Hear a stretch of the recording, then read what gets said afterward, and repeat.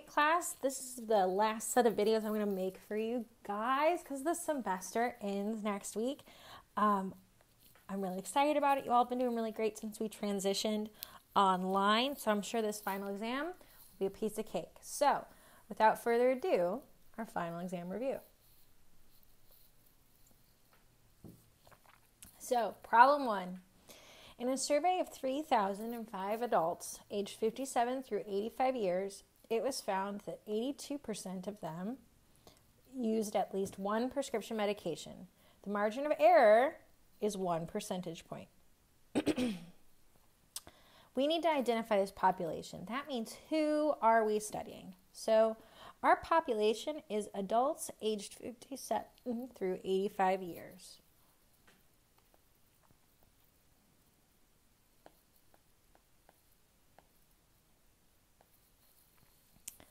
It's not our population is not the 3,005 of them, right? That's our sample out of the larger population. Is this study an experiment or an observational study? Well, we're asking them if they've used prescription medication. We aren't giving them prescription medication. So this is observational. Next, what's our variable of interest? Well, our variable of interest is whether they use prescription medication or not. That's what we're asking them about.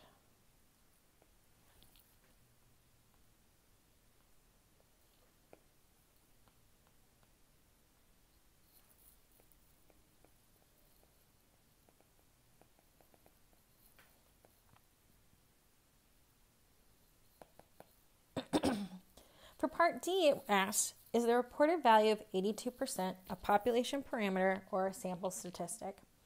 Well, we got this 82% from our sample, so it is going to be a sample statistic.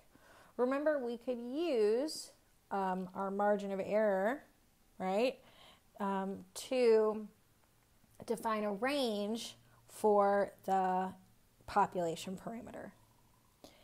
Now, the last part, E, multiple answers will be accepted. I just need you to tell me in what way you could take a simple random sample for this data.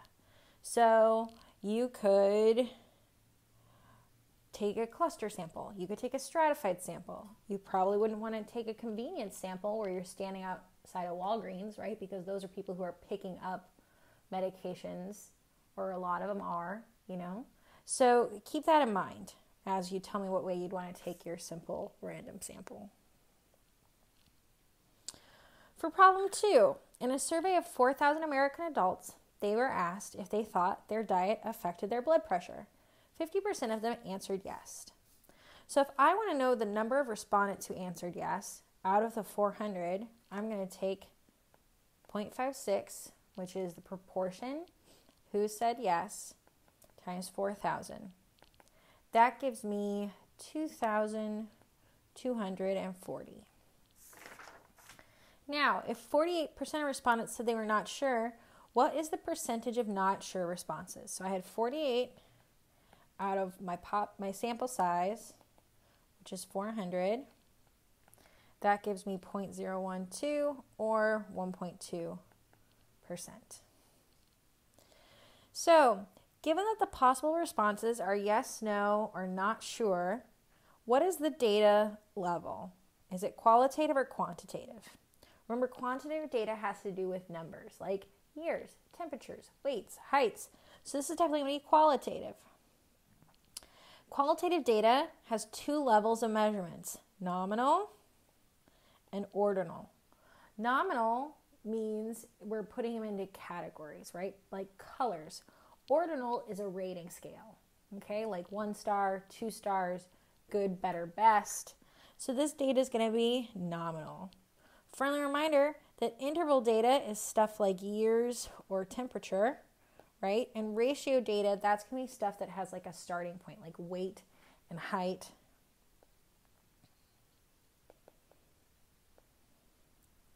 And you can create a ratio and compare that data. For problem 3, the following data gives the length of Super Bowl ads in seconds. And I want us to find the mean, median, and range for our data set. So for part A, I want to find my mean. Remember, our mean is also called the average. It's the sum of all of our values divided by how many values I have. So I'm going to take 28 plus 36 plus 50 plus 33 plus 30 plus 40 plus 38 plus 26 plus 68, woo, divided by the number of Super Bowl ads I have, which is 9. That's going to give me 38.77. So the average length of a Super Bowl ad from our sample set is 38.77. I also want to find my median.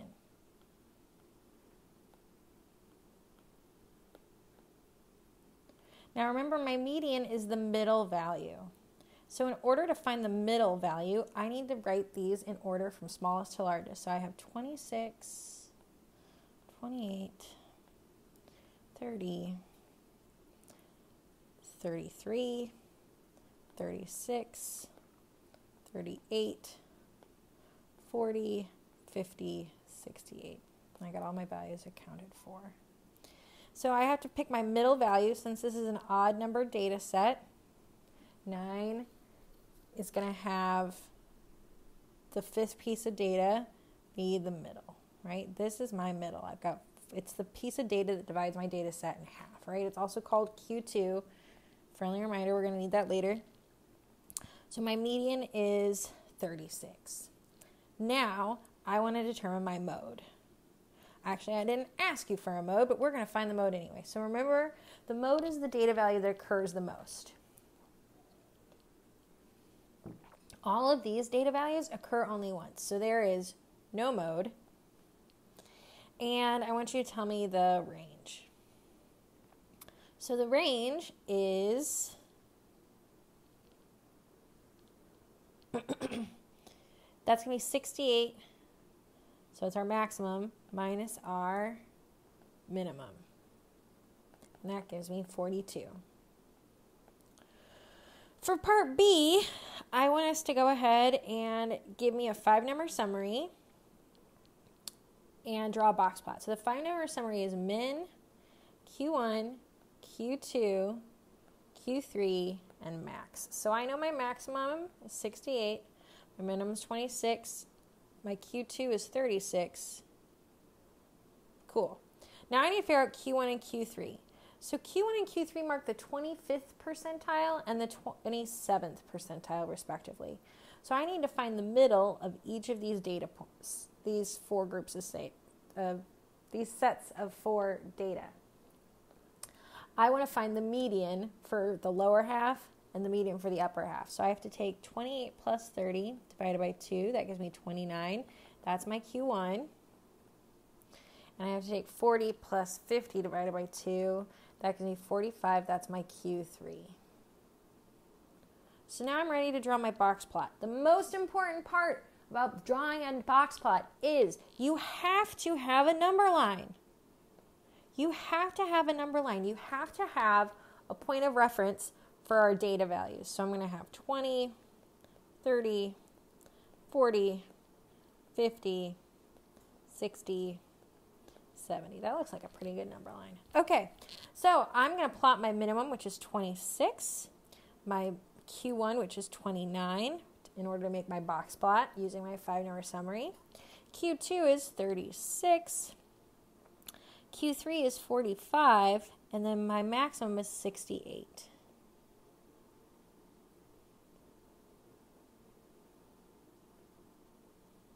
So there we have my beautiful box plot, which represents my 5-number summary. So make sure you list your 5-number summary and draw a box plot with a number line.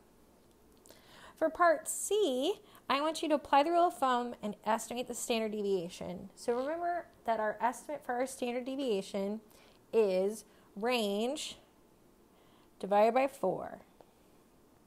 So I'm going to take my range, which I found to be 42. I'm going to divide that by 4, and I get 10.5.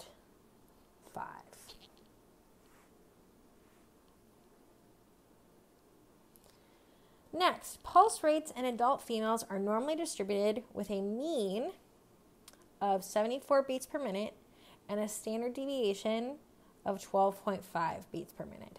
So I want to know what percent of women have a pulse rate less than 89. So let's go ahead and take a look. I have my normal distribution.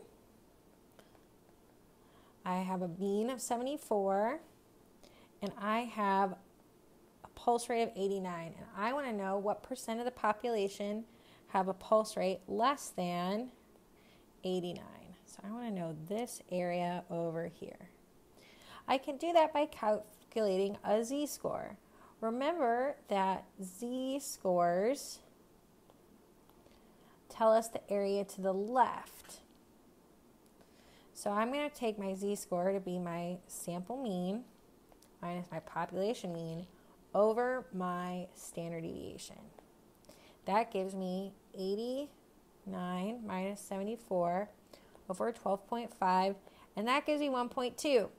Now 1.2 is not the area under our curve right here, right? The area under a normal curve always adds up to 1. I have to take this to a z-table, and I find a z-table value of 0.8849. So that means that 88.49% of women have an average pulse rate less than 89.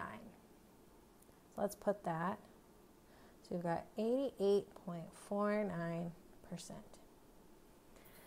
Next, I want to know what percentage of adults have a pulse rate greater than 68. So here we have our normal curve. Got 74, which is 68, but I want to know what percentage of women have a pulse rate greater than 68. So I'm going to be finding this area of my curve. Remember that what I look up in the z-table is going to give me the area to the left of 68. So I'm going to have to subtract my area from 1. Let's go ahead and solve this. I have my sample mean minus my population mean over standard deviation. I get 68 minus 74 over 12.5, which gives me negative 0.48. If I look this up in a z-table, I find an area of 0.3156. That's the area over here. But I don't care about that area. I want to know this area. So I'm going to take, So I have to take 1 minus 0.3156. Sorry, everything got erased, guys. But that gives me 0.6844. That's our area to the right of 68. 0.6844. So my answer is going to be 68.44%.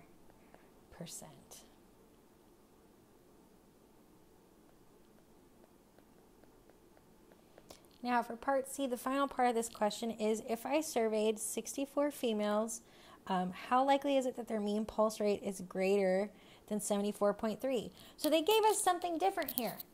They gave us a sample size. That means I'm going to have to use the equation for standard distribution of means. Let's take a look at what that is.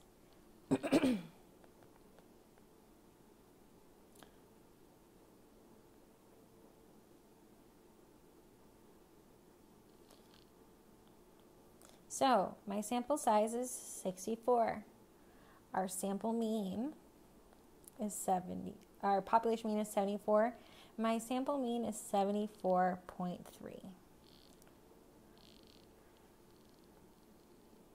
And I want to know, if I have a sample size of 64 women, what is the probability of, if I took a sample, the mean pulse being 74.3 or greater? So it's going to be this area over here. So again, I am going to have to subtract from 1 because the z-table is going to give me the area over here. So let's go ahead and calculate our z-score using the standard distribution for sample means. So I have z equals x bar minus mu over the standard deviation, but something's different. Because I'm given my sample size, I put this over the square root of n. That means I have 74.3 minus 74 over my standard deviation, which is 12.5, over the square root of 64. That means I get a z-score of 0.192. But I'm not done. I have to look this up in a z-table. If I go to 0.192 in a z-table, I find a z-table value of 0.5753. That's the area to the left of 74.3 in this distribution of means. So I have to take 1 minus 0.5753. That gives me 0.4257, which is 42.57%. So the probability, if I took a sample of size 64, that their mean would be greater than, this is our sample mean, sorry guys, that our mean would be greater than 74.3 is 42.57%.